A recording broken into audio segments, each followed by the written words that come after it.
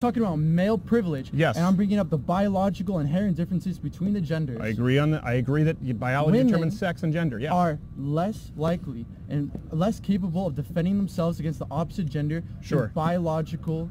No, listen. I agree. That's why I'm a huge supporter of women concealing and carrying. Okay, that's a completely different subject. No, it's not. No, it's not. It's not at all. Yeah, I'm saying it's a different subject because women, I don't want women. The point is, you're trying to set the premise as though for some reason women are less likely. Can I respond? 2 seconds.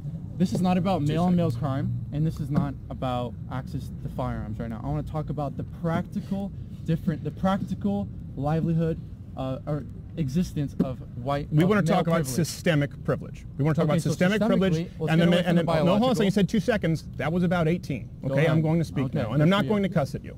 So the point is, we are talking about systemic privilege. No one at any point, I am still open to it, anyone can sit down, has given me any example of a right afforded to a man not afforded to a woman. That's what we're really talking about with systemic privilege. Now we've just acknowledged, both of us, that men are statistically much more likely to be the victim of a violent crime. We're statistically much more likely to die at the workplace. Okay?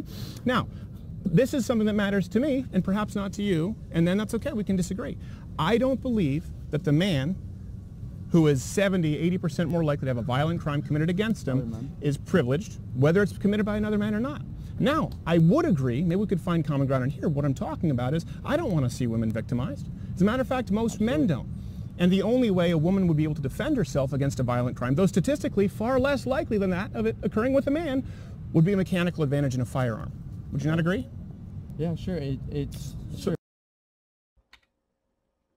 He got him stumped. He don't know what to say to that.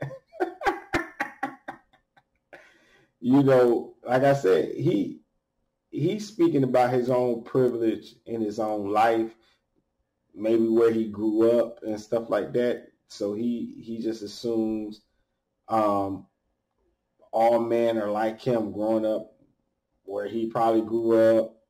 Nothing happens to him, and you know, women are just these little innocent things that have to be saved all the time, that can't defend themselves and stuff. So he's speaking from his privilege, but not male privilege, probably rich white boy privilege.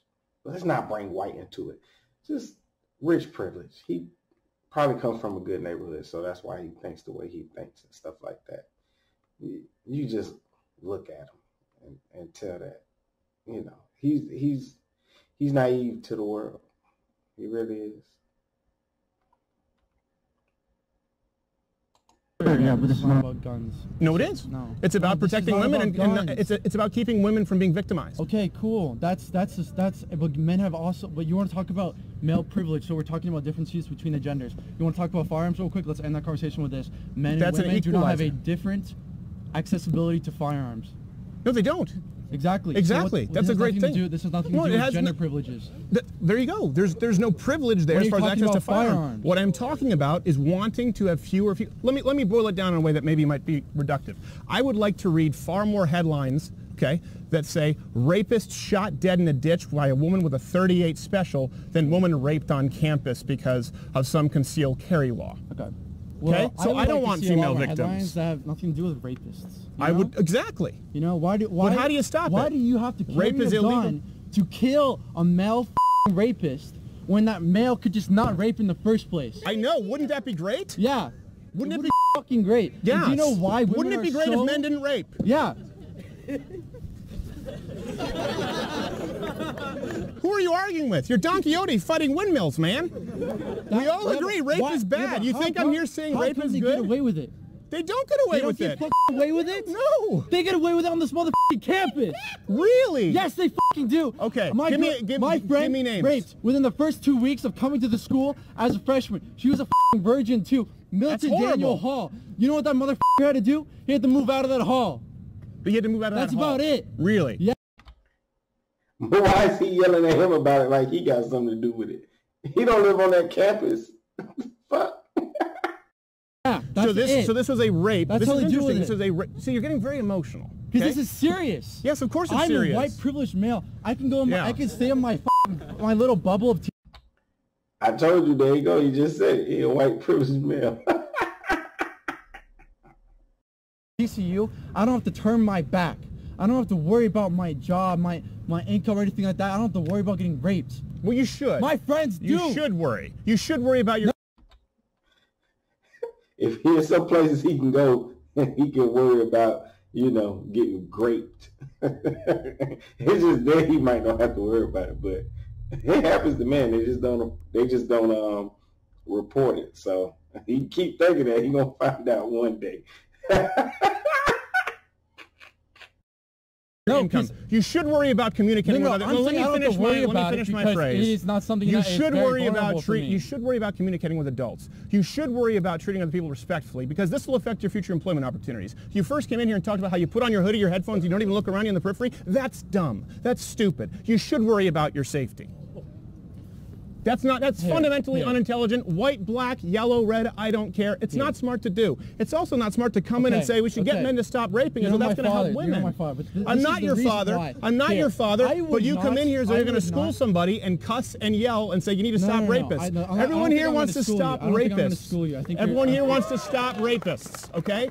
The point is, this kind of doublespeak and this kind of rhetoric and these kinds of false platitudes don't help women. Do you know what you're doing? You're victimizing actual victims of rape. There is no 1 in 5 rape statistic. When you say men get away with it, we allow men to get off scot-free with rape, it's not true, and you absolve people of personal responsibility. It leads to a worse society. It leads to a polarized campus. It leads to, God forbid, actual rape cultures like we see across the Islamic world. There's rape culture in this campus. Is there? Yep. Okay, and then what is the rape culture? This is the rape culture on TCU is brewed up by, first of all, having twice as many women. Has twice as many. It creates a different social dynamic. Greek life. So how do you change it? Let me continue that first example. My friend who was raped within their first 2 weeks of college here, having lost her virginity to rape. It's terrible. The criminal who was uncharged was Does he have a name? Pledge. I'm not going to release. This would go out to a lot of people. The girl I would love to see him charged. The girl. This is not mine. This is not my decision. She did not want to release his name. She doesn't want this to be a public thing. Okay. Don't judge her for that. So don't roll your head. No, okay. no. Okay, I am judging. Okay. Well, not her. I'm judging the decision. You're judging her victim. So I'm judging the decision. That's a bad decision because you know what? That guy could go forward and rape another woman. So the stupid false victim status, I don't want that guy to go out and rape somebody else. Blame the school because a guy raped her and she didn't give the name. She didn't want to put the name out publicly because she did not want to be. How do we stop a rapist if we can't charge him or get a name? Here, let me. How do we stop a rapist? Let me talk. I'm going to answer your question. Okay. Let me. Yeah, I'm done with this video. Oh my God. Yeah, he's an idiot. He's a effing idiot. You see, he come up there like he's standing up for women. He's so powerful. He ain't scared of nothing. He ain't got to worry about nothing. Then holler the motherfucking name out. What do you care? If he a rapist and you really hate him like that, you gonna call his name. I know I would if I knew his name. I call his whole government name out. If I'm up there like he is, I'm up there yelling, arguing, acting like I'm about that life and I'm marching for women and I want to protect them, then holler the dude's name out then. Let us know who he is. But you want to sit there and you want to blame the system and say, well, we allowing them to get away with it. No, you allowing him to get away with it because you know his name. You don't even have to call his name out like that.